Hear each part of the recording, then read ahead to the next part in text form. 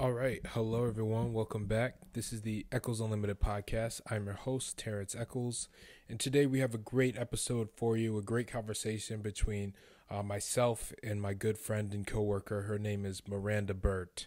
Miranda is a strategy analyst for the Cleveland Guardians. She is also a former Division III women's basketball player at the University of Chicago. She holds multiple individual records and spent time as a 4-year starter for the Chicago program. That was one of the best in Division III at the time. Miranda and I had a great conversation today. We talk a lot about our basketball careers as well as what life is like post-basketball, and then also talk about our passions beyond the court. Please take some time to learn more about Miranda and listen to a great conversation. Don't forget to like this video. Don't forget to subscribe on YouTube.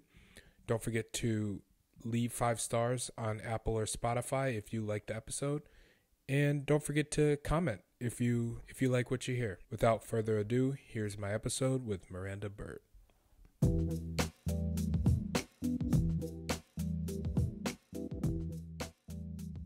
But yeah, wait, okay.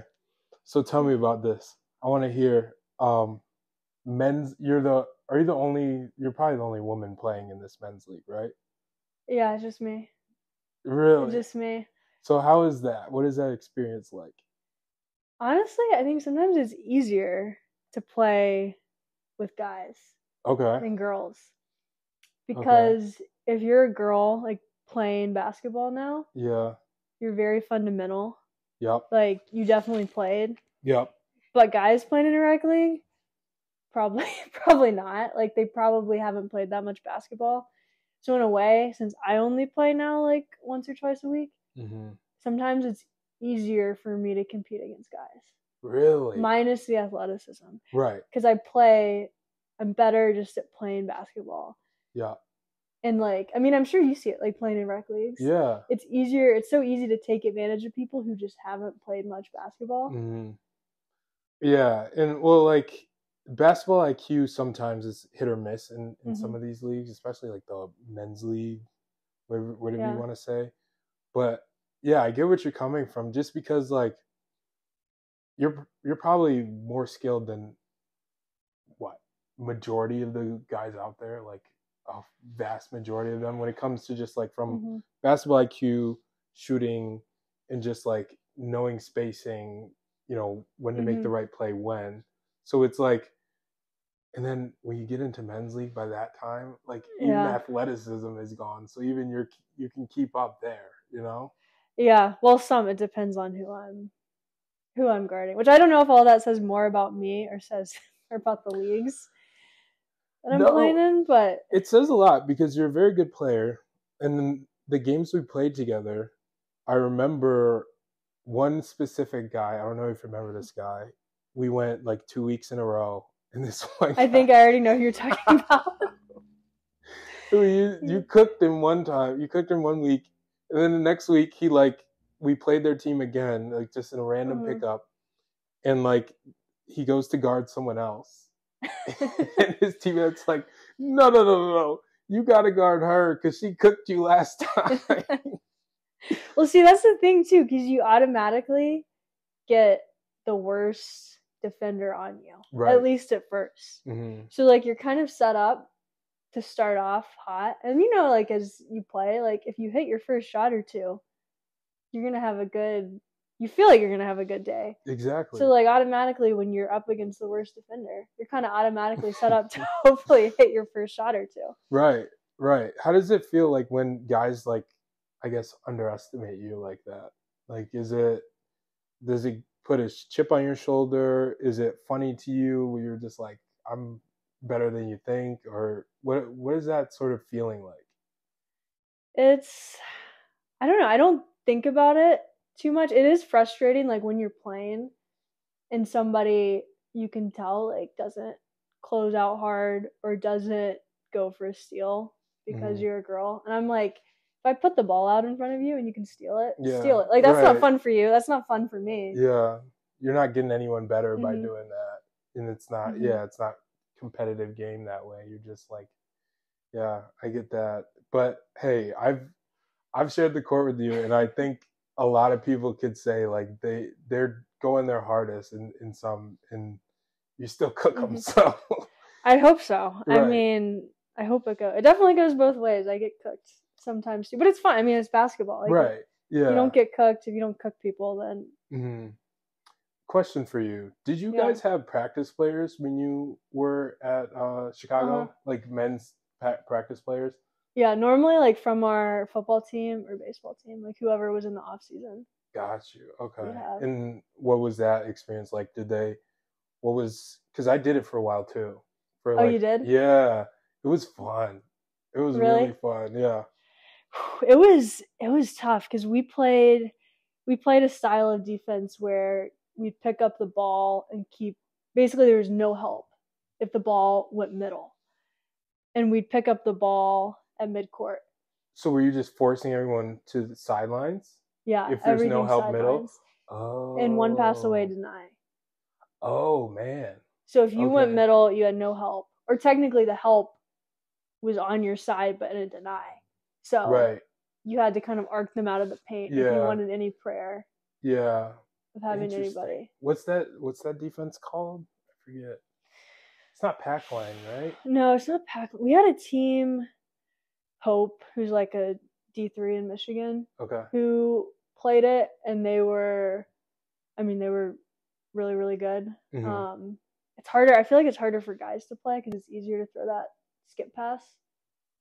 Oh yeah. So when you throw the skip pass, when you get middle and then you throw to one of the corners, or you throw like if that person could go, could drive like down on one side of the lane, like on the side that you're forcing them to. They could throw that skip pass, but we have like the help, the drop, and so the idea is that skip will be not a straight line, so that help can get out there to get a hand on it, or at least like close out. Right. But like playing against male practice players, especially like the baseball guys, they were. You didn't think they're so quick, and I was the one picking up the ball at half court. So like playing that defense, I could try to get a few slide steps in, but like it was almost impossible to, which was great. I mean, it helped us, but it was hard. Yeah. I think So I didn't understand the whole male practice player concept until I got to college and I started to see it, and then I eventually joined for a while. It was so helpful for the girls, especially just because, like, you're never going to see that in a game. Like, there was one guy who used to be on scholarship on the men's team, and he became a practice player for the women's team. And he was an amazing athlete. Like, just like he could take off from like a few feet inside of the free throw line and still dunk. Like, he was that type of athlete. Did he dunk on anybody? He tried dunking a few times, but like he didn't quite adjust to the women's ball very well. So like he made some, but he would miss a bunch.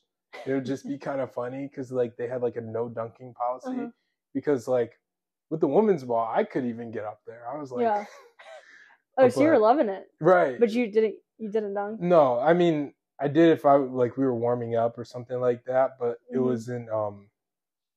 it wasn't something I tried to do when we were like playing in actual games and practice and stuff. But yeah, he would try. Yeah, because he was a foreigner. Like he was from a different country. He didn't really care. He just was like, I'm here to compete. I'm here to work out with the girls, help them get better. Yeah, why not dunk? Yeah, and he didn't care. So he tried dunking a few times. I remember one time he tried. It hit the back of the rim and it went all the way to the half court. It was kind of funny because we turned it over and it was like, man, you had a wide open 2 points for us. Like we had the same thing happen a couple times.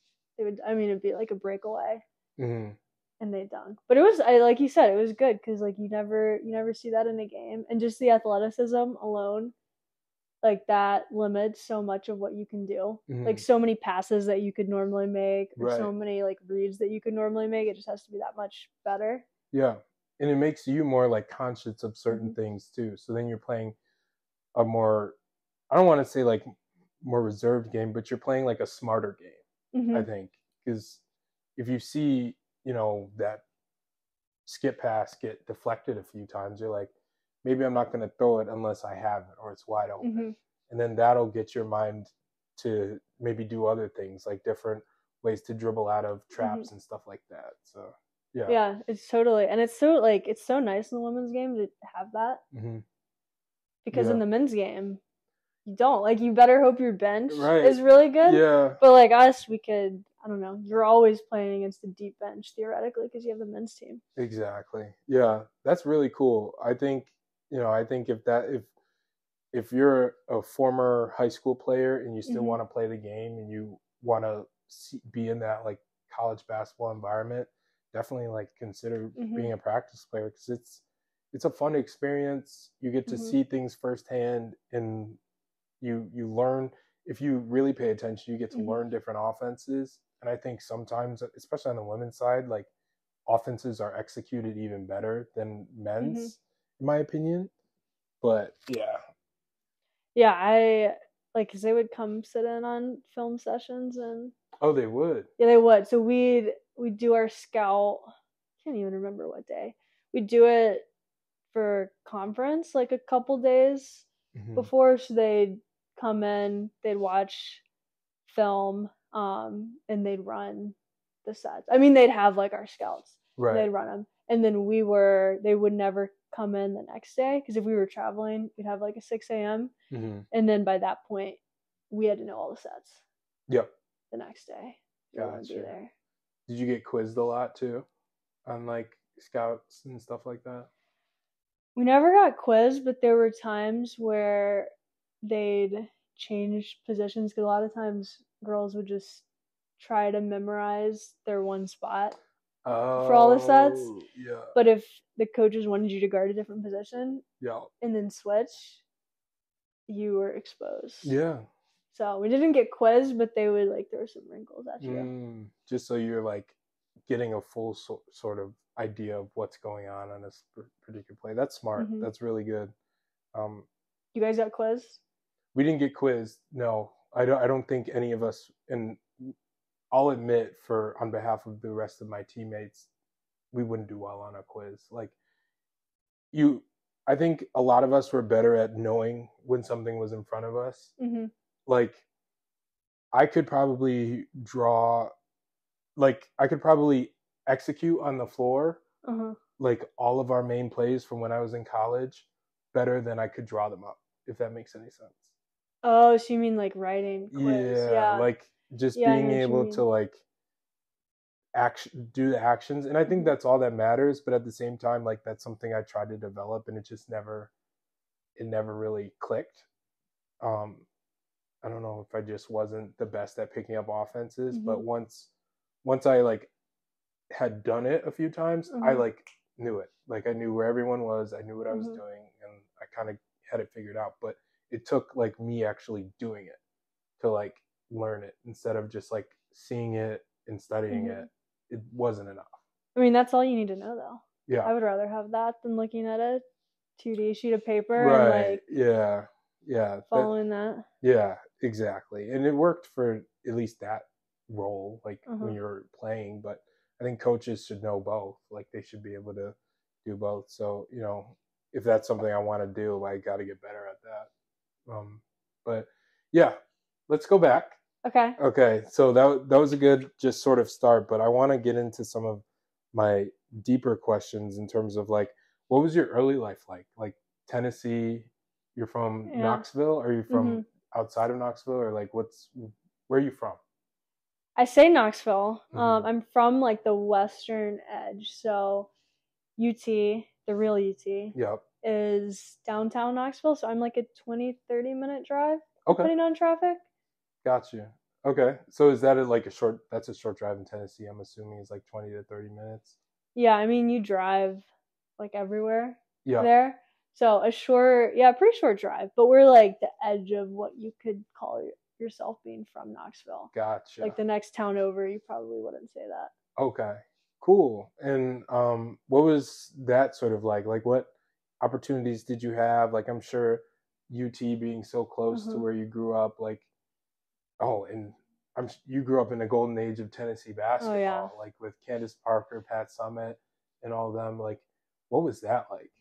It was crazy. I mean, that I think is why I love basketball so much. But even so, like my dad played like no sports. My mom ran track at Davidson College, but like wasn't. I mean, track and basketball are two very different things. Yep. So no basketball history, but I think some of the Pat Summittness seeped off. So when this will sound like a weird story, so stay with me. But when I was like 2 or 3, I had this Barbie UT cheerleader. And my mom came into my room one day and I had like taken the cheerleading outfit off. And my mom was like, "What are you doing?" Okay. And I was like, "Barbie doesn't want to cheer. Barbie wants to play basketball." Ooh, okay. And so my mom was like kind of floored at that point because like my parents had never said anything about basketball. They were like, "How does she even know what basketball is?" But like I think it seeped into me. And then just growing up, like Candace Parker, Pat Summitt, like you said, the golden age. Mm-hmm. Like that's all I wanted to do. And we'd go to games completely sold out. Oh, and the men, that was before Bruce Pearl kind of revived the men's program, but like, and UT football wasn't doing as well. And so that was it. Like, that's all that I ever wanted to do was play for Pat Summitt, which didn't happen, unfortunately, right. But I think it like left a huge mark. Yeah, big time. And yeah, that's like outside of UConn, I think that's the only other place that can maybe have that sort of argument. But yeah, I remember those days too. I remember like watching Tennessee in Final Fours and national championship games and like hearing about how historic that team was because like I always thought their uniforms were so like funky with the checkers on it, like the checkered.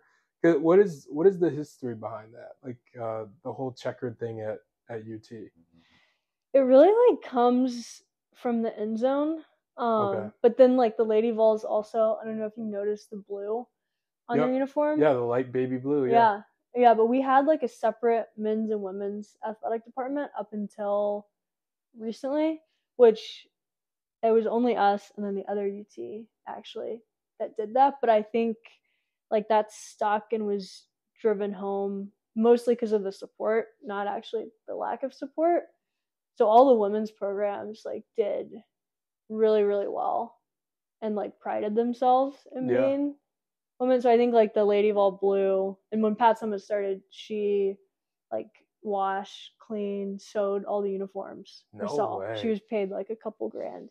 So like it literally started, and I think people just didn't want to get rid of the history since it was kind of built on her and didn't want to just conform to the men's side. Yeah. Wow, I didn't know that she had done that. What the heck? That's so cool.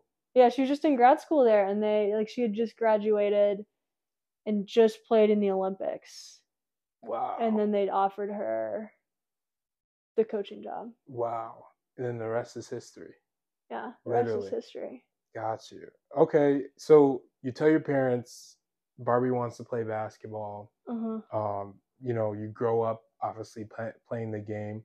What was it like in terms of like the middle school, high school, AAU? Like I'm sure you had those types of experiences. What was that like? Yeah, so I played a bunch of sports growing up. Basketball was always my favorite, but I was not the best at basketball. Really? What was your best sport? Soccer, actually. I was a goalie. Okay. And loved it. Like definitely could have gone much, much further with soccer, but I didn't love practice. I loved the games, but I loved basketball practice. I mean, give or take, there's a few practices that I didn't love, but loved basketball practice. Yeah. So I didn't even really play AAU until high school, but like I played basketball, was in a group of girls that I played soccer with that were really good athletes. They all went on to play Division I soccer for the most part, but we played in a boys basketball league actually for a couple years before middle school. Oh, okay. So it like wasn't an uncommon thing. And then middle school basketball had a really great, tough coach who I still talk to this day. He was awesome. He just coached us really hard.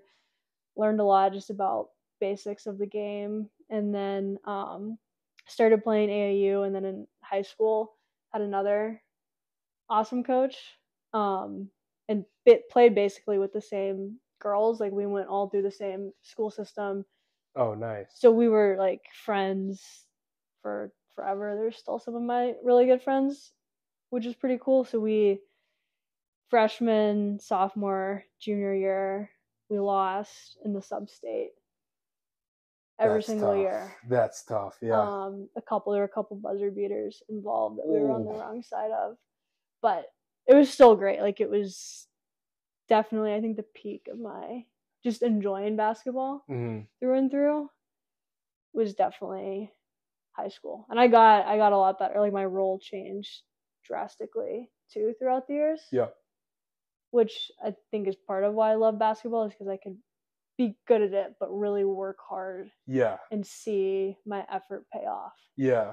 I think that's probably one of my favorite aspects about the game too. It's like you're able to physically see and feel the fruits of your labor. You know what I mean? Like, I think just like getting in the gym, working on your shot, and then being able to apply that to a game, and like seeing the ball go through the hoop, it's such a rewarding feeling.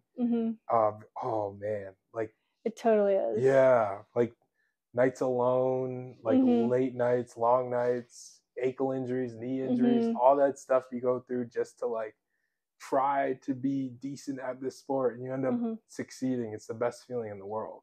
It's kind of crazy too, because you like go through a stage of like, all right, the first time you're gonna like practice a shot, and then you get to a point where you're attempting that shot in practice, and then you finally like feel like you have a green light to shoot that in a game, which like could be years and years worth of time to actually literally shoot that shot that you started working on like years ago. Yeah, for me it's the right hand floater. Oh yeah? I never developed a right hand. I had one in middle school. High school completely neglected it. Early college completely neglected it. And by my senior year, like, I just remember pickup games where like I'm like, you know what? I've been working on it enough. Let me try it. And it started working for me, and I started to be able to shoot right hand floaters. For some reason I had no touch with my right hand. It was weird. It is weird because you're right-handed, aren't you? Yeah, normally, yeah. The floater is such a hard shot, though. Yeah, exactly. Like, people don't realize it's such an effective shot, especially when you're one of the smaller. Probably don't have this issue, but when you're one of the smaller players on the court, it's like, geez, like what else? What other shot are you gonna take?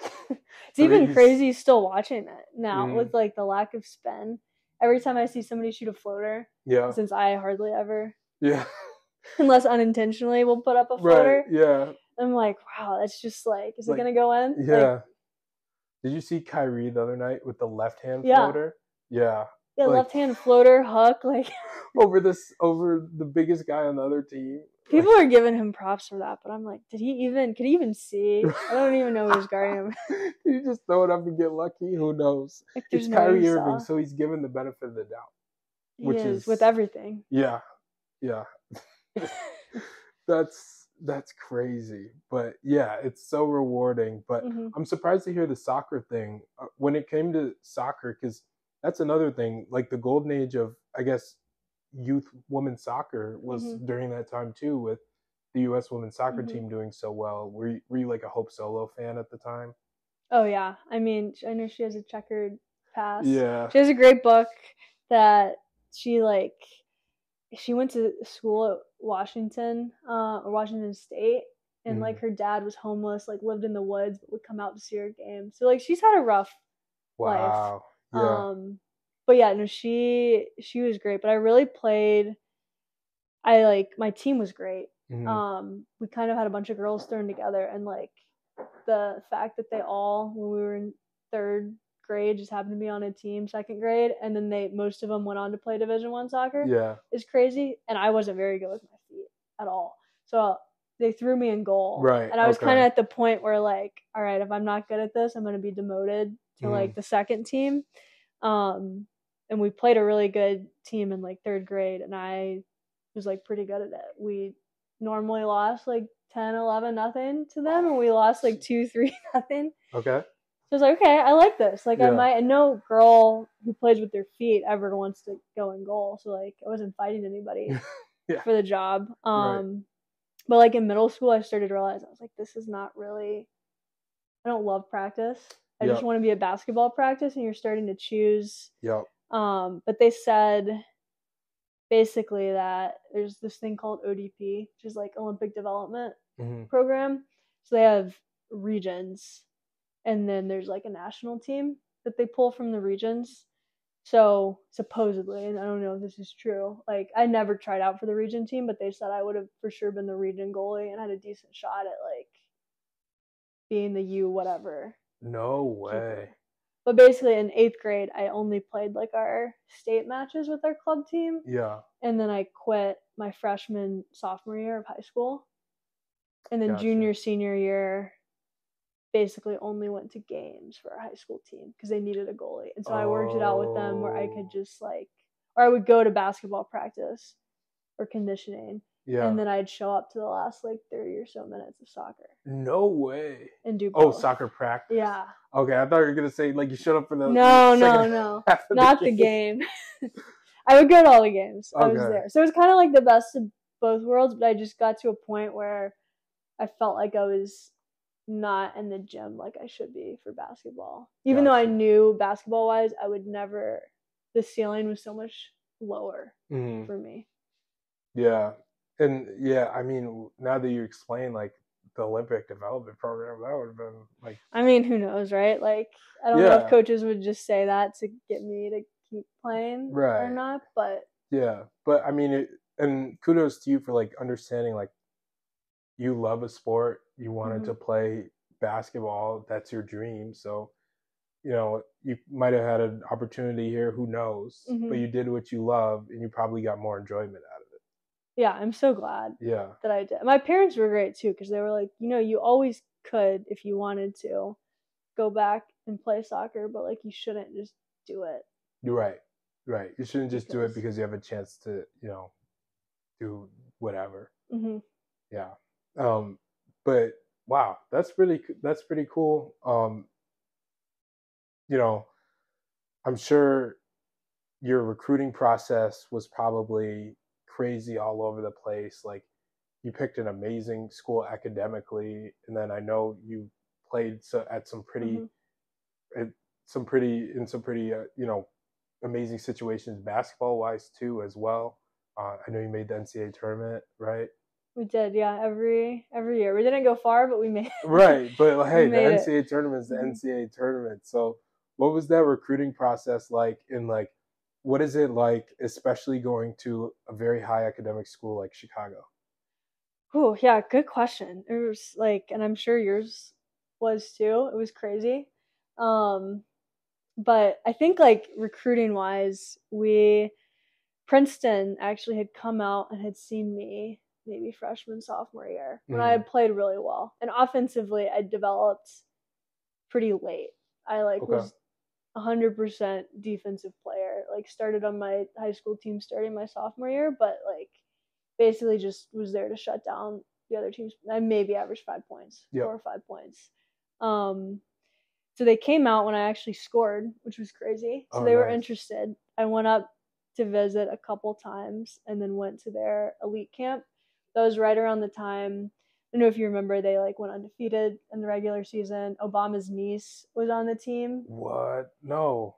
Yeah. I only remember Princeton in college, and they were really good then too. Yeah, they were like, which I'm sure was kind of fed off of that, but like any prayer that I had of going there went away. So I realized that at that camp that I went to, which was a bummer. Like these coaches aren't paying attention to me. Right. But my coach was there. They brought in a bunch of like academic D3 coaches to lead all the teams. And so she was there, and I had honestly never heard of University of Chicago before. Really? This was like going into my senior year. What? Yeah, I never heard of them. Like didn't know that they were a good school. Yeah. Or anything. What the heck? So wow, that's surprising to me. Like what was your mind on then at that point before you even found out about Chicago? Like I know Princeton was on your mind, but like where was your mindset at that time? Before I found out about Yeah, him? before you knew what Chicago was. Were you just like, I'm going to go to Princeton, or was it just like a quick pivot from Princeton to Chicago? I really wanted to go to Princeton. Yeah. I like studied really hard for the ACT, like felt like I had all my ducks in a row. Like they would send me letters and like we're checking my transcripts. We get pulled out of class. And so I was riding high. I was like, I'm going to Princeton. This is perfect. Yeah. Always wanted to play Division I basketball. And then I went to the camp and I just knew. I was like, gotcha. This sucks. Like I am not going to Princeton. Right. So it kind of was a rude awakening, but I was also kind of talking to Davidson for a couple sports. My high school soccer coach had like sent out things. Okay. But I was like, I don't want to play soccer. Right. And then I ran track in high school too, so I was like, kind geez. of triple threat. There are a few feelers out there. It's the best triple threat I had out on the court. And then there was like a few D2s that I was looking at, but they weren't academically. Like it was hard to compare them. Mm-hmm. And then I looked at Chicago, WashU, Emory, all in the UAA, all in like the same conference. Yeah. So it's kind of very between all schools. of those. Yeah. But Chicago, I don't know. I just had like a feeling. I feel like everything kind of happens for a reason. And I just like felt like I knew that's where I was supposed to go. Yeah. Big time. Yeah. And it's like the best feeling when you like realize like, yeah, I picked the right school. Like I'm going to be here for a while. I'm going to stick it out for a while. That's really good. Well, that's not how I felt when I got there. But, oh, really? Yeah. So what was that like then? Well, I just remember playing pickup, like getting there. And then it was also just kind of a culture shock. Yeah. Yeah. Talk about that, because you're coming from Tennessee. Like, I'm sure you have like open, I'm not even sure what Tennessee's like, but like, is it like open roads, flat land? Like, what is it like down there? Like the middle and west part, but Knoxville is like very hilly and mountain, like the Smoky Mountains are there. Oh, okay. But yeah, Chicago's like you see for miles and miles, which is crazy. But yeah, it was. Is that what they call it? Rocky Top? Yeah, Rocky Top. Mm-hmm. Got you. Okay. Look at you. You're a Tennessee fan already. No. I'm an Auburn fan, but you can be. I pull for Bruce. Okay. You mean a Tennessee fair enough. fan. Fair enough. Okay. Because I know how people in the SEC get. We can agree on one thing. We both hate Georgia. There we go. We do. We both hate Georgia. Perfect. And St. Peter's, right? Yeah, it's St. Peter's. I forgot. Yeah. No, I really don't like St. Peter's. But yeah, you're right. Yeah. There we go. We agree on a couple things. Yeah. But yeah, it was, I don't know, it was, I think for me, like my high school team was very much, we all had like the same faith background, and we all were very like, I mean, everyone at Chicago was good students too, but good students. No one was crazy partiers. And so I think I got to Chicago and I was like, oh, man, I'm not good at basketball anymore. And everybody's like going out. We had this orientation week, so everyone would go out every single night. Syllabus week, silly week, or whatever it is. Yeah. Yeah. So I was like, I don't know how long I'm going to last. I was like, should I call other coaches? Oh, no. I mean, I wasn't actually going down that path, but I remember like, wow, I thought this would be so great. Mm-hmm. So it was more just a culture shock. Like obviously freshman year, you go in, you're not going to, unless you're like going to Duke or Kentucky, you're not, freshmen aren't the best players on the team anywhere. So you have that aspect of it, but like not only is that, but you're just going through a huge culture shock at the time too. Yeah, I think exactly that. And we only could travel, it was like 12 or 13, or maybe 14 or 15 of us. And I was like convinced. I was like, I'm not even going to travel. And it turned around. Like it was fine. Right. I'm not as good in pickup anyway, but like in a more structured setting. Yeah, exactly. A little bit better. But yeah, it was not, when I showed up in my math class, it was so hard. Really? So hard. Yeah, I was in the average math class and I went and cried to them and I said, pull me down. It was all like Greek symbols. It's like, where'd the numbers go? This isn't math anymore. Where'd the numbers go? Yeah. You know, I was literally translating my math homework. No way. What the heck? And that was for a week, and then I dropped out. You dropped it. Yeah. Okay, I got that. Yeah, and because not only do you have the struggles of you have the struggles of adjusting to college basketball, struggles of adjusting moving from Tennessee to Chicago, and then you also have the struggles of adjusting to a school like Chicago that's very like prestigious and high academic and all this stuff. So yeah, I felt like I fell on my face. Yeah. At first, I got up, but like I definitely fell on my face. Yeah, I mean, hey, kudos to you for figuring it all out and sticking it out too, because like I feel like today's day and age, kids experience that. They're like, okay, I'm gone, and like they just go find their comfort again. Where like sometimes in order to grow, you have to like sit in that uncomfortable, that uncomfort. Which was great. I grew, I feel like, so much, but it definitely was uncomfortable at times. But you're totally right, and no one wants to do it. Like when you're in that spot, you don't want to do it. I don't know if I wanted to do it, but I was kind of forced to. Yeah. I had to do it. I had to figure it out. Yeah. And what was it like once you finally did turn the page? And what did you do to turn the page? Because I'm sure people can take something from that and grow, hopefully, from just listening to how you were able to do it. Yeah, that's a good question. I met Oliver, actually, my boyfriend, right when I started, and like outside of like dating, I wouldn't even say that, but I think we just became really good friends, and we had a similar mindset about things, just like how the school was, and how I was like, wow, I just didn't feel alone anymore, which I think just having somebody, feeling that there's somebody in your corner who's in a similar spot, not somebody that you can call that's not around, right, who can't exactly relate to you. Like this person can relate to you on multiple levels. Really helps. That was like just, I think, great to have somebody to relate to, even if it never like blossomed into anything else. Like it really helped me. Yeah. And then the math class, I got into a easier math class, so that was what I did there. Yeah. There you go.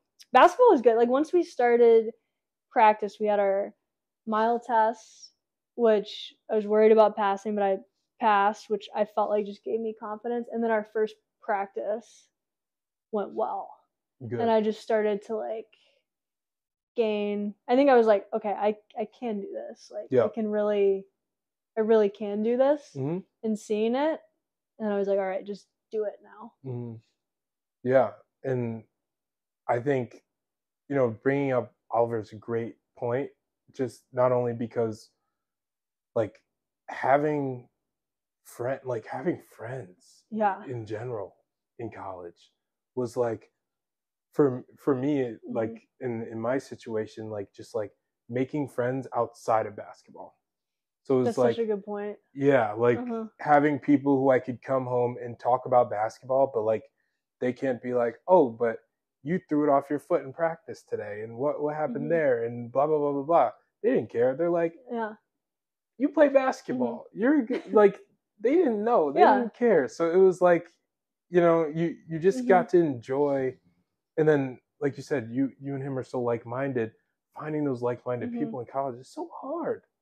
Like, so tough. Yeah. And especially, well, for some people it is, and then some people it's not. But like, I think a lot of us, instead of trying to find people that we can gel with and relate to, we find a group of people that we like, and then we assimilate and make ourselves like them. That's such a good point. And and you start to fall into things that you don't like to do, you don't want to do, you don't need to do. Like people are like, I don't know if you have a similar experience, but people ask me about like, oh, what was your college experience? I was like, it's great. And then I'll get to talking to someone and I'm like, yeah, I went to my first college party 2 weeks before I graduated. And they're like, what? And I was like, yeah, and I went to the bar for the first time in grad school. And they're like, wait, what else did you do in college? I'm like, you don't have to do that stuff in college if you find the right people. Yeah, that's such a good point. I don't think I realized that, because the first night, and basketball is weird, like you come in with a built-in group of friends, but it's not, And also, and I know you think the same way. Like some of my teammates are like my greatest friends now. Yep. But like you come in and you like have these friends, but you don't really know what they're like. You don't really have any commonality except you're on the basketball team together. So like they went out every night of the first week. So I didn't end up going out every night, but like I was like, is this what I'm gonna just have to do? Because this is like you're part of this group. Yeah. Not that I was like doing all the same things to the same extent, but I think meeting Oliver was like, wait, everybody here doesn't do that. Like, I don't have to like even just go and be there. Right. Like I don't have to go out. Yep. Yeah. Which sounds so dumb to say, but I think like you come into this group and you feel like you need to be a part of the group, and you're like, you can still be a part of the group, and you don't have to do everything.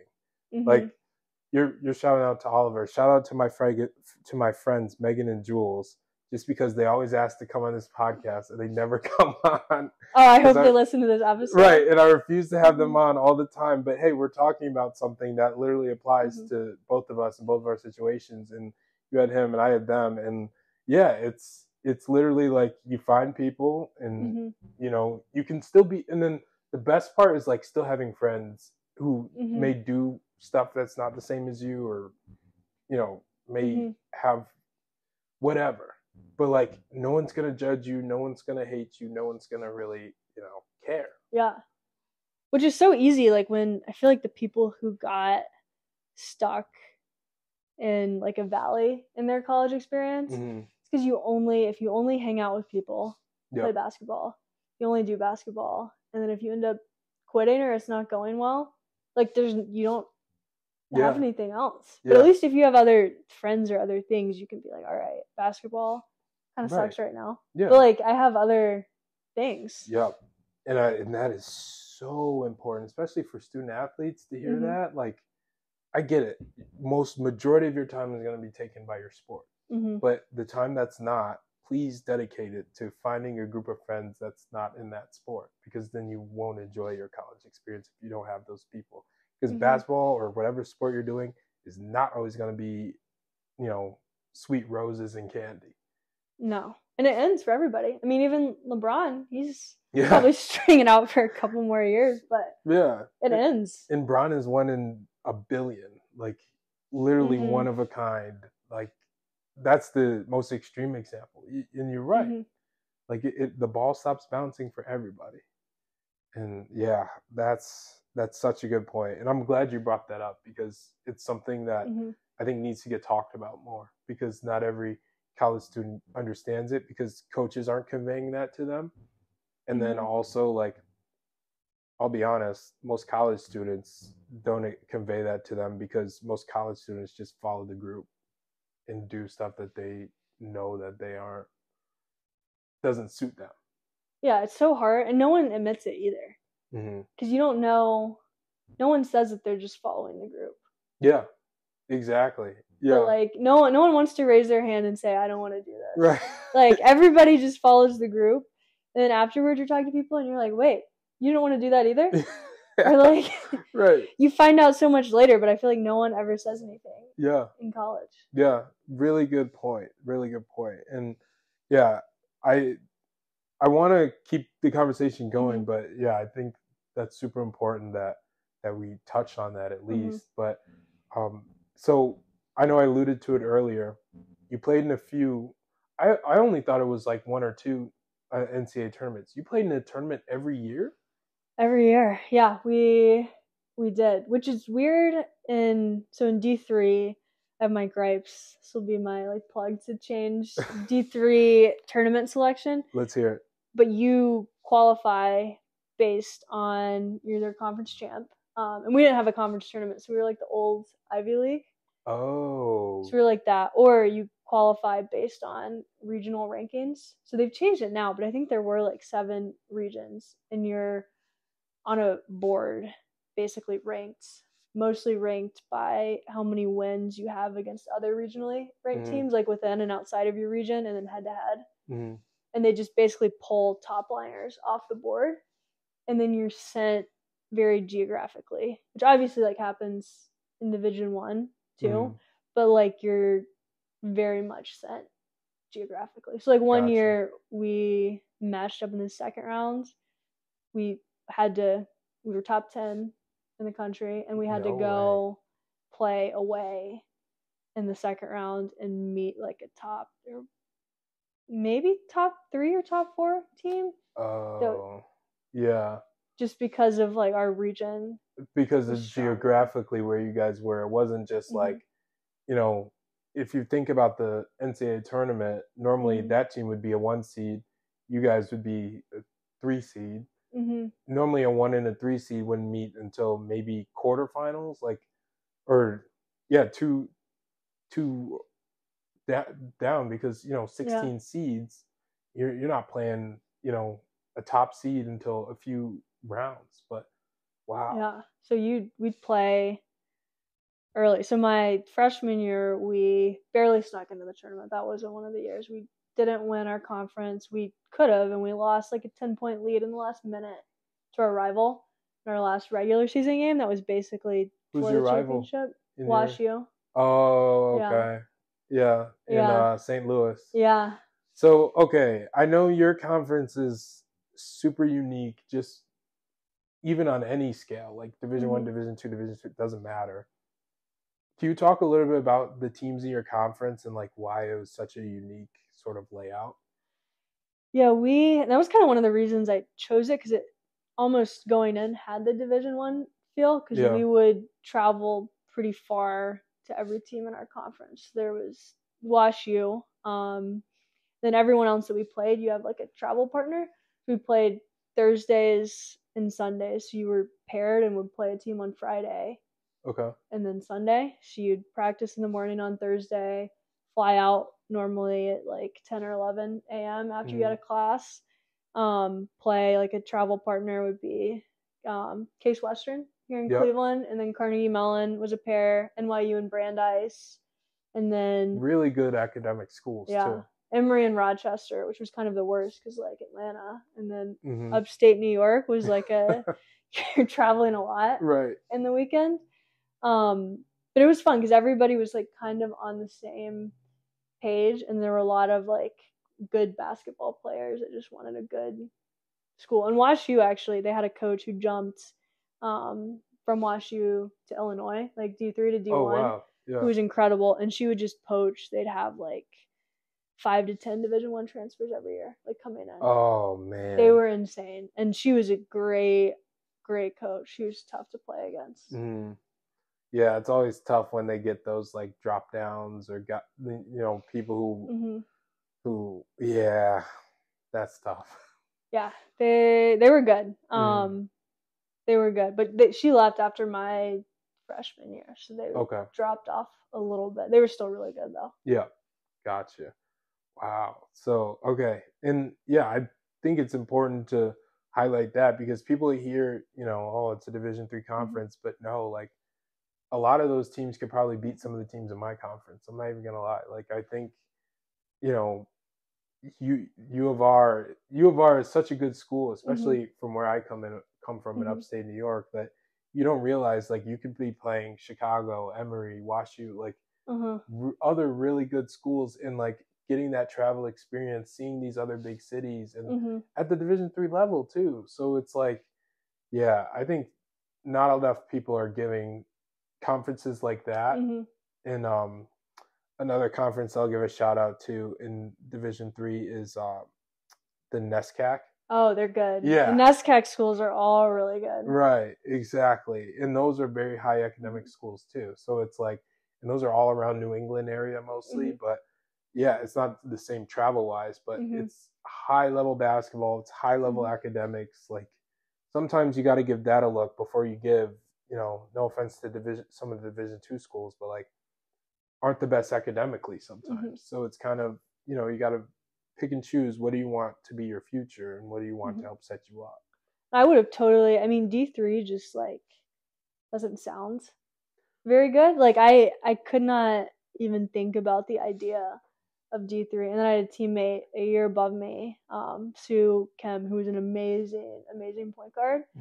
And she decided to go D3. Like she was kind of in the same situation, like had some D1 looks, probably could have walked on somewhere, but went D3. And I was like, wait, if she's going D3 and she's saying all of these good things about it, it's probably not that bad. And then I looked into it. I was like, well, I could play, come in and play, get all of these great things, and still like have a great experience regardless. Yeah. Like I should just do it. And I'm so glad that I did.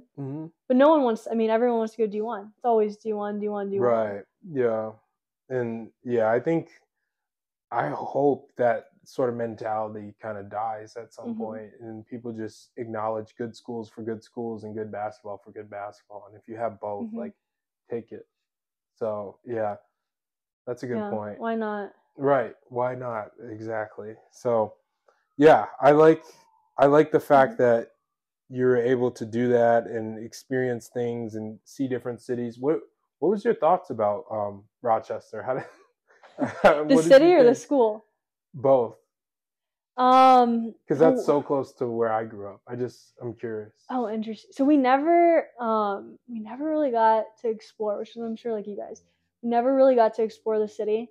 Like in New York, we had maybe 3 hours where we could go out. Oh, right. In NYU too. Yeah. Yeah, in NYU. And then I guess we didn't get to see anything. There was no other time where we just got time to go out in the city. So we didn't really see Rochester. We always went to Dinosaur Barbecue. Yes. Okay. Which was delicious. delicious. At least. Wow. Okay. So this is someone from Tennessee. Don't like? No. I'm glad that you're saying this, because sometimes people will discount barbecue just because it's upstate New York and Dinosaur Barbecue is Dinosaur Barbecue. But I'm glad this is someone from Tennessee who probably knows good barbecue, says Dinosaur Barbecue is pretty good, because I'm a big fan of it. It's incredible. It's all different, right? Like the sauce is all different, but like doesn't mean it's worse. Not a huge fan of the sauce, if we're being so honest. The I'm barbecue trying to think sauce of what it even tasted like. But like the ribs are always on point. It's not messy food either, which sometimes you'll get when you get barbecue. It's very uniform. It's good, like good char on the meat, good seasoning on the meat. The sides are amazing. The sides are so good. Yes, exactly. So I'm a big fan of Dinosaur Barbecue, and I'm glad that you like Dinosaur Barbecue. Dinosaur Barbecue is incredible. And then their gym. I don't know. Have you ever been to Rochester's gym? I don't think so. No, I haven't. What? It's like old school. It has these bleachers, but then like the court is it's probably 10 or 15 feet down below the bleachers. So no seats right there. Has these old NCAA logos. Like the locker rooms, you have to like walk downstairs and then walk back upstairs to get out. So they're kind of by the court, but you can't enter directly in. So it's like a very old school gym. Show you a picture. It's cool. Yeah. It's probably them and then Wash U, my favorite gyms. Oh, nice. I've definitely seen pictures, but yeah, I don't think I've like really internalized it and like taken a look at the details. It sounds like a very like unique sort of style. You just feel like you're going back in time. Really? Okay, that's cool too. Playing there. I like that. Yeah. Have you ever realized that most NBA arenas, you're playing below ground? Honestly, no. I've never thought about that. That's kind of crazy, though. Like you walk in and thinking, I'm just thinking from Rocket Mortgage Fieldhouse, and I'm sure there's other arenas like this. Like for an arena that's as big as it is, it doesn't look as big from the outside. Even the ballpark, you're playing like below, because you walk in at a level, and that's the street level, but then you have to walk down to get to the playing surface. I love how we walk in. Yeah. Our ballpark. Yeah. I think that's so cool. But there's also something about just like an imposing stadium or arena that you walk up on and you're like, that's huge. Yeah. From the outside. Exactly. Yeah. I've never thought about that though. Yeah. Isn't that crazy? That is crazy. And that must be how they're able to like make these giant stadiums not like huge. You know what I mean? Like some of them are still really big, but it's like they don't make them as tall because you don't need to make them as tall because you're building, a good amount of seats and the playing surface is below ground. It doesn't even feel like it. That is crazy. We makes me think NYU was building a new gym, and I think theirs was going to be like this. We always would play at another. It was like a D2 school. I think they were Hunter College. Hunter College, maybe. Interesting. But they were like 10 or 15 floors below, like ground level. Yeah. So you take an elevator down, like phones, nothing, no service. Like we couldn't play any music in the locker room because we lost service on everything. Yeah. They didn't give us the Wi-Fi. So. Oh man, that's crazy. And yeah, I mean, some of the gyms are like that. Like I remember Columbia. It's like you pull up at a random corner and you walk in. You go up a few sets of stairs, and all of a sudden you're in a gym, and it's like what? Like that's where they played the Ivy League tournament at, right? Columbia? Yeah, this past. Oh, they probably did. Right? Yeah, they probably hosted. Yeah, because I know different schools host it different years. Princeton's gym is so weird. It kind of. Well, I've never been to the Carrier Dome, but that's what I thought when I walked in. Like small version. Right, like a much smaller version of the Carrier Dome. And yeah, that's a good point. It's just like a giant, like it's a whole track and field you can fit in there. Like I didn't expect Princeton's gym to be like that because like you see it on film and then you walk in, you're like, wait, what? That is the craziest thing. Seeing a gym on film and then you walk in and you're like, is this the same completely place? Different. Yeah, exactly. Yeah, it's some of these places. It's such a cool thing about sports. It's like the uniqueness of each venue. It is, especially basketball is interesting because I feel like it's one of the few, I guess basketball and hockey, the few that the surrounding like gym can be so different, but the court's the same. But even like soccer, the size of the field could be so different. Yeah. Or like all these things could be different. But basketball, I feel like there's an element of the gym, which the gym matters so much, like the depth perception, the lights. Exactly.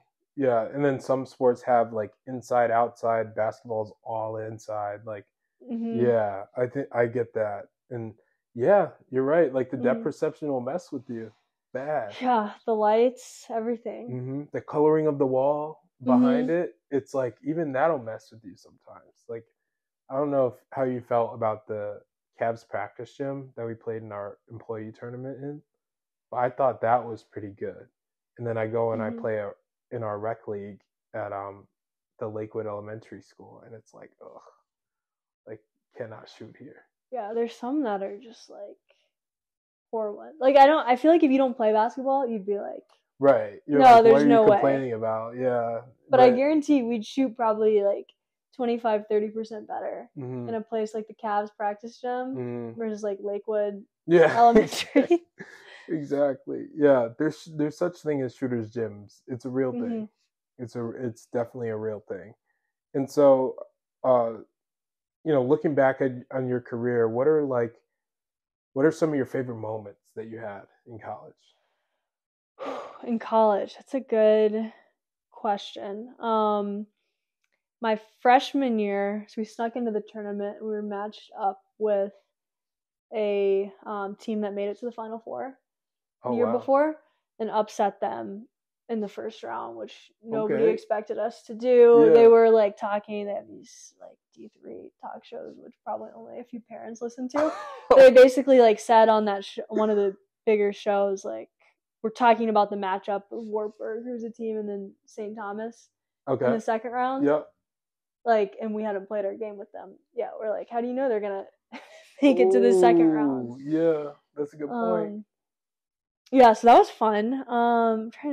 My sophomore year, we were undefeated in conference and won a conference championship, which hadn't been done in a long time, which was a fun memory. And then, of course, playing in the tournament. And then senior year, which I really don't care about individual records, but like I set the record, or set a couple, but set one of the records for most threes in a game. No way. How many did you hit? Just 8. So nothing crazy. What? Nothing crazy. You said just 8. Nothing crazy, just 8. Nothing crazy. No, what nothing the heck, crazy. Miranda? What? Like, that's a huge 8 threes? What the heck? Like, that's 24 points. Yeah, it was, well, But I think I'll take it back to, I feel like what we started talking about. Because even, so in middle school, I never attempted a 3. Freshman year of high school, I don't think I attempted one either. Sophomore year, maybe. And again, I started my sophomore year. Mm-hmm. Maybe attempted 10 on the season. Maybe. What? As a starting guard. Junior year, gosh. maybe won a game. Maybe. Again, was role player, maybe averaged 6 points a game. But this whole time I was working, like I'd go. I remember my dad and I, he'd rebound for me. We'd go to this one like church gym, and I'd make 10 at like the 5 typical spots. But that took forever. Yep. Forever. I'd hit the backboard on the side. So I was working. And then finally my senior year in high school, I became like, I just had to become, because we lost so many people. Yeah. I had to be able to score the basketball. Yeah. I think coaches were still surprised that I like could shoot. And then I got to college and people would point and be like, shooter, you know? Yeah. I'm like, me? Me? Yeah. And it was crazy. Like I think there were a lot of people who didn't think I'd ever be a scorer, which not that I was ever this incredible scorer. So to go from that to being able, to setting that, I was like, wow, it just felt like this hard work really paid off. Yeah. And like, huge. Again, I don't care really that it was this individual record, but like for me personally, I think it just felt good to have like a day that there's thousands and thousands of shots. Fruits of your labor. Yeah. Yeah. It's crazy. That's awesome. I mean, to hit 8 though, you can't be playing anyone that's really playing tough defense. Dang, Miranda, to take that many. Why you keep trying to downplay it? Like you. If you watch the film, Terrence, you would say the same thing. No. It's honest. It's all honesty. I don't think so. I don't know. I have to see the film still, but yeah, 8 threes is ridiculous. That's impressive. And you're just like, yeah, I just broke a couple records. What are your other records? I had 3s and they tied for 3s in the season. And how many was that? Wasn't that many. It was like 63, 62, maybe? 62 in how many games? In 26, maybe? 26 games. So that's almost 3 threes a game at probably an impressive percentage as well. Probably like hair under 40. But I mean, Caitlin Clark just set the men's record for 3s or men's and women's record for 3s in the season. Okay. And it was like it was basically she added 100 to my number. So I'm humbled. Right. Okay. But that's Caitlin Clark. She's 1 in a billion. And then also think about the offense that they have to run in order for her to do that. You know what I mean? Like you're getting your shots within the flow of an offense. The offense is her. Get her the ball in an outlet. Get her the ball to bring it up. Let her make her move or run the set for her to get whatever action you need her to get in order for her to make a play. Whether it's dish, shot, drive, whatever. It's all her. So, like, of course, she's going to have amazing numbers if it's all her. And because she's the only reason she has that is because of how skilled she is. Like, I don't want to downplay anything she does, but I also want to focus on the fact, like, usage percentage is a thing. Usage rate is a thing. That will influence your numbers. It is. Synergy doesn't lie. Yeah, synergy does not lie. Synergy does not lie. Exactly. But, yeah, that's very impressive. And I remember Kenneth told me one time that you had broke some 3-point records at Chicago, and I was like, I didn't know what they were. So it's awesome to hear them now. And to hear you talk about it, it's like, you need to give yourself more credit. I don't know. I feel like now too, I'm like, man, I can't shoot anymore. I mean, you played with me sometimes. We played a few hours of pickup and I haven't hit a 3. So I feel like sometimes it feels like another life ago. Steph Curry scored 0 points in the game in college. Really? They double teamed him. I mean, it's helpful context. I was never guarded like Steph Curry. I can guarantee you that. Yeah, but still, like, even everyone has a game where they're just like, or a day or whatever, where, is just not going to be there. And I think the beauty of basketball and like what the really, really good players and great players do is they eventually, like, they acknowledge that, and then they're able to like bounce back so quickly. Like, whether it's a season, whether it takes a season, whether it takes a week, whether it takes a game, whether it takes a quarter, like they just bounce back and like it's like nothing. Like every shot, like you can miss your first 13 shots, but if you make that, if I make that 14th, you're gonna hear it. Oh yeah, and you're due for it. Exactly. You're due for a make. Exactly. So, and I think that's another thing that young basketball players need to understand too. Like, you're not gonna make every shot. Like, the best shooters in the world shoot 40%. That's less than half. Yeah, so you're never gonna play a perfect game. Even if you go, I mean, whatever from the field, you're 100%. It's still not a perfect game. Yeah, exactly. So, yeah, I think that's important to understand. It's important to acknowledge. And, you know, I think the knowledge of basketball itself and what the game brings you and teaches you is unbelievable. It's almost unlike any other sport I've ever played. It's the best teacher for life.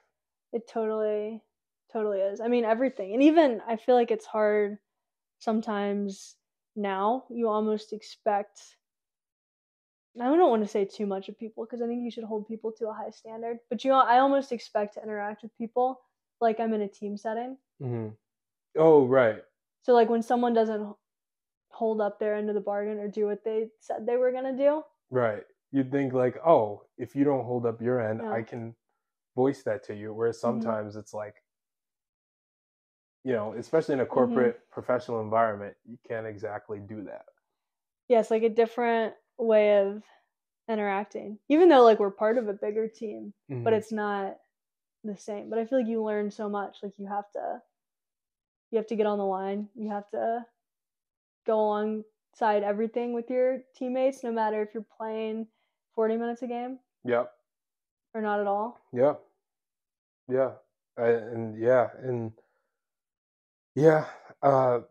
Adjusting to life after basketball is another thing I want to talk about, which is we can get into that now. What has that been like for you in these past few years? And how have you adjusted? I mean, I know you're still lighting up men's leagues across Northeast Ohio, but what has that been like, that transition?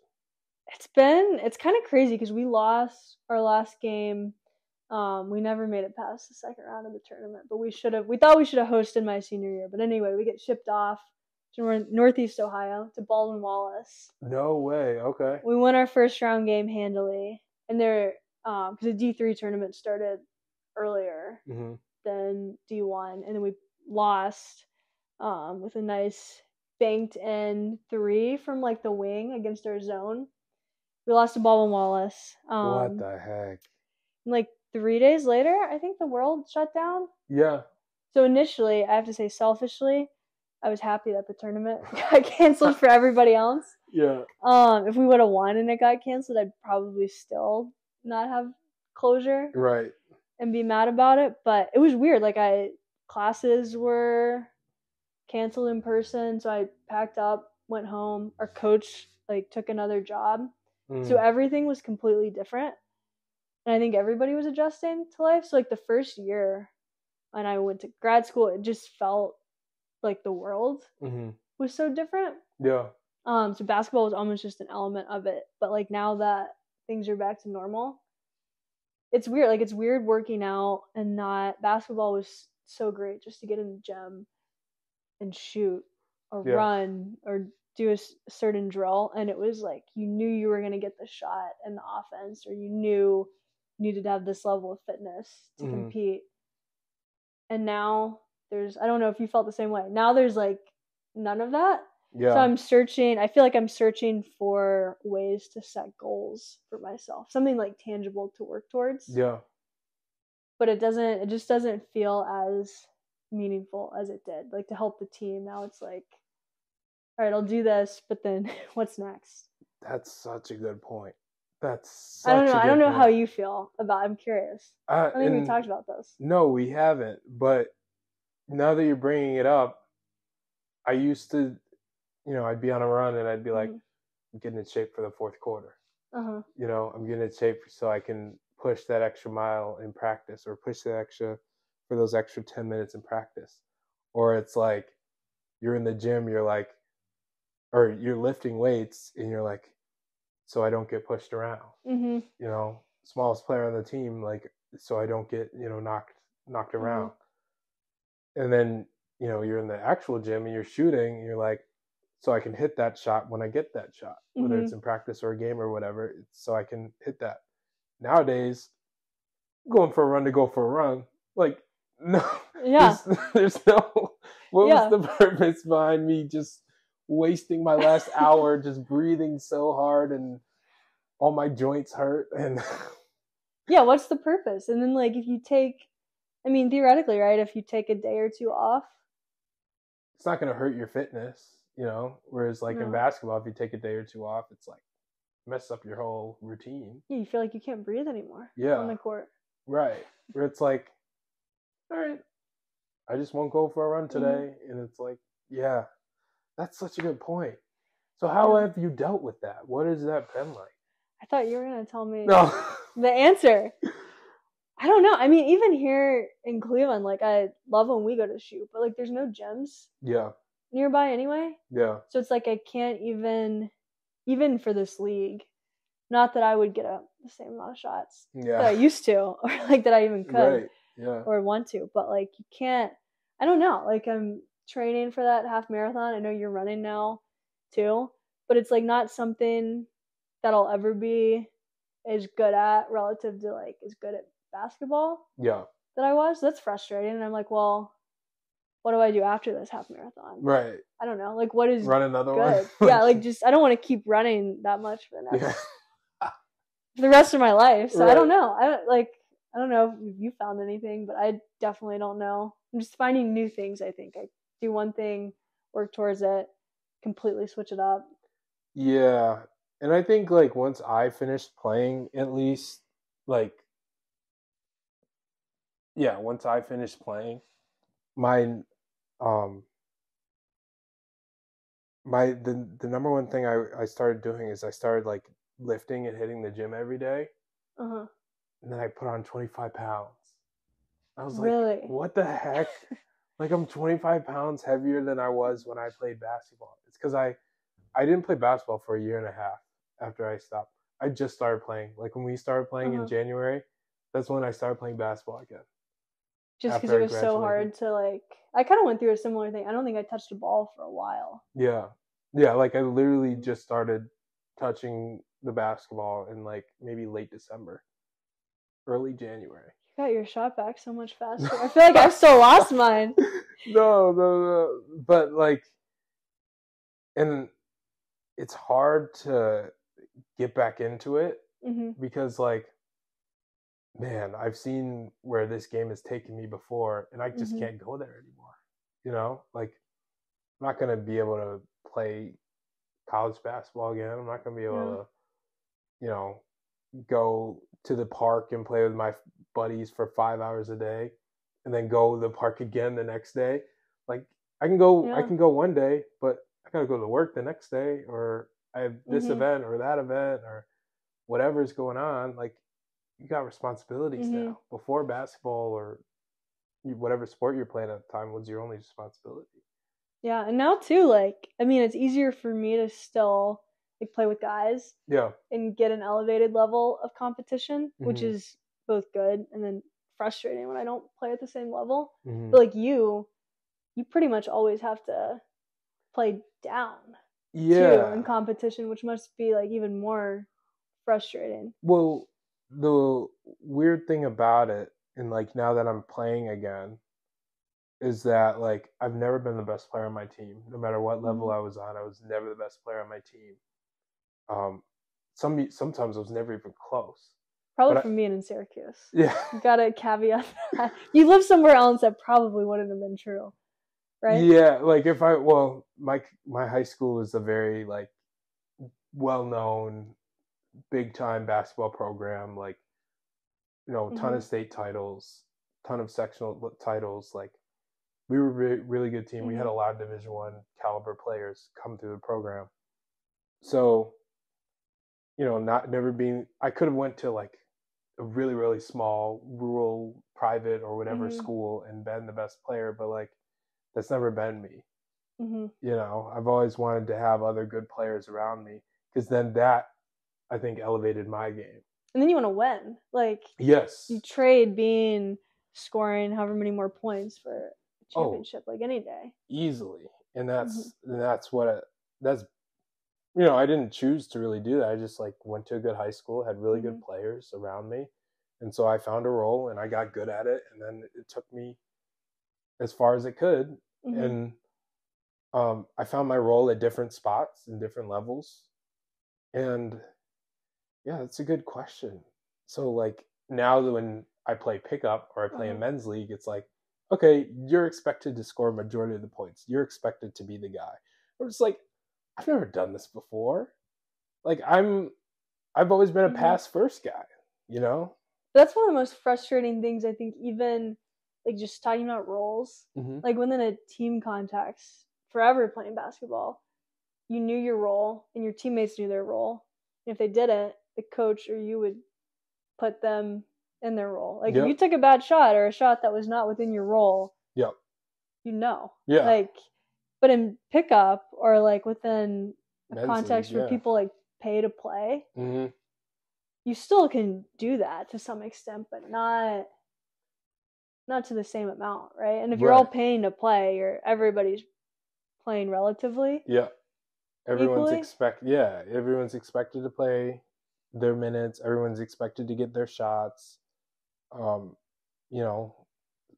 It's a completely different just context and almost a completely different game. It's still the same game, but it's like you're playing it in a different way. Yeah, and I hate to, some people, like, we've been on a little bit of a losing streak, but like playing in a team and people go check the score sheet. Oh man. I do not care. Don't show me that. Like, I don't care.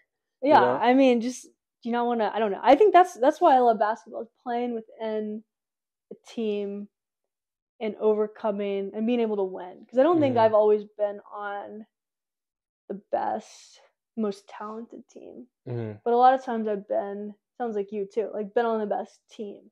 Yeah. And we've, like, when you play together and you're just rolling. Yeah. Like, as an individual, it's really hard, I feel like, to ever, especially unless you're Caitlin Clark and the ball's going through you on every possession. Yeah. Or you're running plays to get the ball in your hands and you just can't miss. But there's been so many more times as a team where you're playing so connected. Yeah. You just feel like you can't. Right. And you don't care who shoots one shot. You don't care who plays what role. You don't care what minutes you get. Like, none of it matters. It's just like, at the end of the day, all that matters is that we win. And I think if you implement that sort of mindset in a men's league setting or in a pickup setting, it would not be conducive to the game. It wouldn't make sense to play like that. It wouldn't make your teammates happy. It wouldn't make you happy. Like, I can't apply that same mindset I had 4 years ago to playing now. It just doesn't work. Well, it's hard because it's almost like, if you pass to a guy in a certain spot, that really should be the pass before the assist. The ball's going to get stopped or it's going up. So it's almost like, okay, now do I make the right pass for a bad shot that might go in 5% of the time? Yeah. Or do I try to make a much tougher pass to get it to the right person to get the shot off? But maybe the ball won't get there. Right. Or do I just dribble it out? Right. I don't know. It's like, what do you, like, it changes the way, and people just aren't, like, even just if you driving along the baseline, no one goes corner, Yeah. Or like little things like that, no one tees up either. Like, you don't have no one throws the one more. No. Yeah. So it's like, how do you play basketball within no system, when you've always played within a team system? That's a very good point. I don't know how you do it. That's what I'm trying to tell you. Come out and play with us tomorrow, because then at least we'll be on the same page. Right. And yeah, I wish I had the answers, because I'm just now getting into like this post grad basketball, or this, this pickup sort of men's league mentality, I guess, and learning the game as I go. And I wish I could give you the answer. Like I don't know how to explain it. It's something that you have to just learn and keep learning. And then I think the biggest thing a player like you or I can take from it is that we just have to find our new role and like learn how that applies to the different types of games we're in. And that's going to be hard to do just because, like, you know, teammates are constantly changing. Outside factors are always changing. The context is always changing. Whereas like before, it's like your school versus my school. Let's go. Yeah. It's not the same. So different. Even like, I mean, you're really good at this, but I always love, like as a shooting guard, you almost always get the ball, or you should get the ball. You're attacking off a screen or off a closeout. Yeah. Which I'm so comfortable doing. Right. But not necessarily just have the ball, bringing the ball up. Yeah. Creating. But in order to get the ball off a screen, off a closeout, you need somebody to set you up. Yeah, to set you up. But if you can't play within that context, you're starting in a totally different spot. Yeah. Where you can't even get the ball in the position that you're most comfortable. Yeah. Yeah. And yeah, it's a lot. It is what it is. Right. I'm glad I can have someone to talk about this with, because these are a lot of things that I'm noticing too in the game, and since I've started playing again. And then you're talking as someone who prefers to be set up, and then me being someone who prefers to be the set up person. And it's like, okay, I'll make this read, I make this pass, and normally this outcome happens. It almost never happens that way. You can drop a dime across the court and you never know what's going to happen in these games. And it's like, man, like sometimes, you know, it's a blown layup, it's a missed shot, it's a turnover here. And even some of the time it's my fault for even doing it. So yeah, we're learning.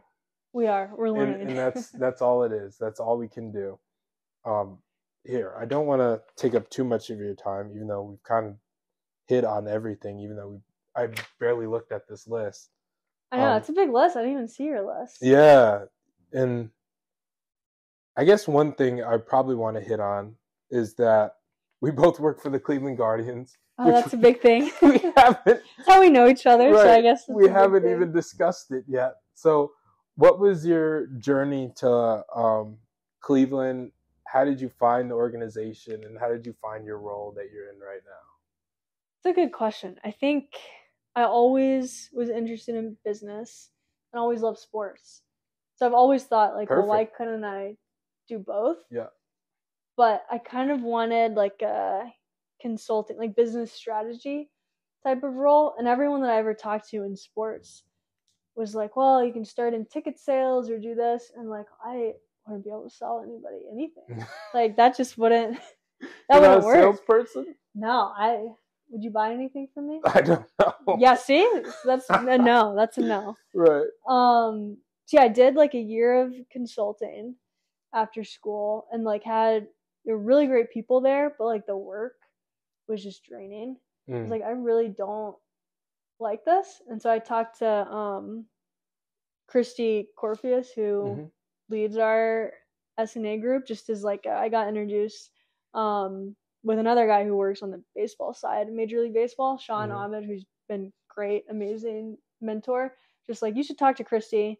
I'd been talking to him a lot about getting into sports. And she talked to me about her group, and I was like, wait, like, one, this exists. Right. Two, she's super cool. And then at the end of our call, she's like, I have an open role. What? On my team, you should apply. So I was like, well, it was a little bit early. I was just starting to talk to people. I wasn't convinced on leaving my job yet, but I went through the process, just like talked to a bunch of people at the organization. That's how they get you. I know. And then I was like, at the end, before the like interview process, I'm gonna be so disappointed if I don't get this job. But I had no ties to Cleveland. Like, baseball's not, obviously, I think at this point, not my favorite sport. But I'm so glad that again, I think everything kind of happens for a reason. It's crazy looking back. It makes a lot of sense, but in the moment, I had no idea where I was going. Yeah, big time. And yeah, everything does happen for a reason. And yeah, that's the thing about this organization is like you'll go in thinking one thing or you'll go in believing one thing, and then they'll change your mindset and perspective like in a heartbeat just because of how cool and amazing everyone is here. Like it's crazy. Yeah, you were the same thing. Like you were bouncing around looking at different places. It all, like, looking back, seems like it makes a lot of sense, but in the moment I don't think you would have said you would have ended up here. No, like working in community impact, and now I can't really see myself not touching at least some sort of community relations or community impact part of whatever organization it is. But you're right, it's become a huge part of my life, and I'm sure it's become a huge part of your life too. You know what it did for me? I don't know if it's done it for you, but like I grew up a huge baseball fan. Like I was obsessed with the Boston Red Sox when I was a little kid. Like I'm like dialed in now. Like I pay attention to all of our signings. I pay attention to all of our prospects. I pay attention to every single game. I pay attention to other teams around the league. Like I can confidently say like Major League Baseball is now like the number one sport I pay attention to. Interesting. Yeah. I'm not that way. Right. Yeah. But I definitely follow baseball more now. But I think actually part of one of the reasons why I like it is I'm like that with any Tennessee sport. Like consuming content, I know way too much. But I don't know if I could ever, and maybe I'll eat my words on this at some point, ever work for them. Like I think I definitely could. Yeah. But I think it'd be really hard for me. I don't think I'd ever stop working. Right. And I don't think I'd ever sleep very well.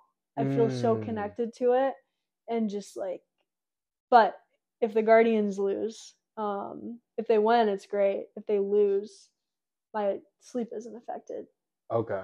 That night, which I think is good for me. Yes. Like being part of a team, getting to really feel like I'm helping, working with everyone. Like I love everybody, and being part of the success, but also not feeling the losses as much as I would somewhere else. Gotcha. Or if like you felt it in your past. Yeah. Exactly. Which I think for me personally is good because I feel it. I'm going to need you to teach me how to do that, because I had some rough nights in the press box. Like after a game where like I just wouldn't move. I wouldn't talk to nobody. See, that's how I normally am though. Yeah. After any other loss. Yeah. Turn the lights off. I don't talk to anybody. Yep. Don't leave my apartment. So I don't know. I don't know if you should take advice from me. I just never let myself get to. Right. Yeah. It's been oof. I've had some tough moments already. 1 year into this, working for this organization, just like I live and die with my teams, and it's a curse and it's a good thing and a bad thing. Well, it means you're not a bandwagon, which is the worst thing that you could be. Right. AKA Georgia fans. Yep. Not talking about anyone that we know. Right. Georgia fans are horrible. Bama fans. Yep. Exactly. Not Vandy fans, but yeah. Well, they don't have a lot to really be baseball. They have baseball. That's pretty much it. Not anymore. Not this year. Oh, really? They've almost lost a couple to some really bad midweek. Oh man. Teams. Oh. I think they're on the downfall because they had all those extra scholarships. Yeah. And now they don't. Oh, did they get in trouble or? I don't know what happened, but I think the playing field, it's level now. I don't know if they had more than the allotment or if they got knocked down. So. Ooh, interesting. Yeah, I didn't know that about Vandy baseball this year. You normally think that but I know like programs like Wake Forest, LSU, Duke, North Carolina, like those are the premier programs these days. Tennessee, don't forget Tennessee, sorry. Can't forget about your balls. Can't forget about your balls.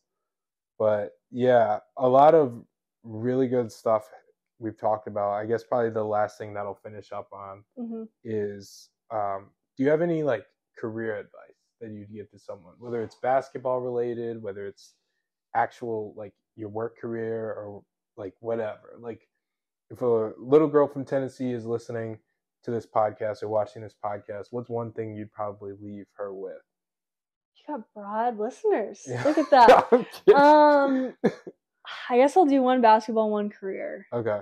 Basketball, I would say just keep working hard and as much as you can. I mean, you can't really choose your teammates or your coaches, but I think surrounding yourself with good people and leaning on and learning from those people, they'll be some of your lifelong friends and mentors. And you will never lose that, even though the ball stops bouncing. Mm-hmm. The people don't. Career, I would say, don't be afraid just to chart your own path.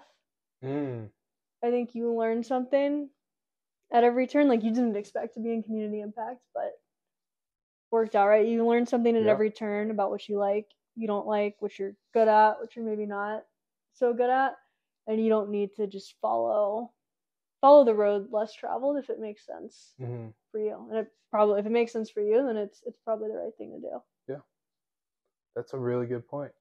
And it's been amazing having you on, Miranda. I appreciate you coming on. And, you know, do you have anything to plug? Do you have plug Tennessee so much right now before the opening round of the tournament? We'll see how this turns out. After St. Peter's, the Peacocks. I still don't know where that mascot is from. Yeah. Couldn't tell you. Yeah, go Vols. Rick Barnes, great coach. Lady Vols. We'll see. Maybe we'll have a new coach soon. Oh, jeez. All right. We'll see how the tournament turns out. No, this has been awesome, though. Thanks for letting me be, number 77? 77. Episode 77. Yeah. Awesome. All right. Well, you did a great job. No Instagram or nothing? No Twitter? Oh, yeah. Well, I guess. Miranda Burt _23. I can't promise I give out good content. It's all Tennessee on Twitter, so if you like that, then you can follow. Okay, perfect. Well, thank you for coming on. Thanks, Terrence. Oh,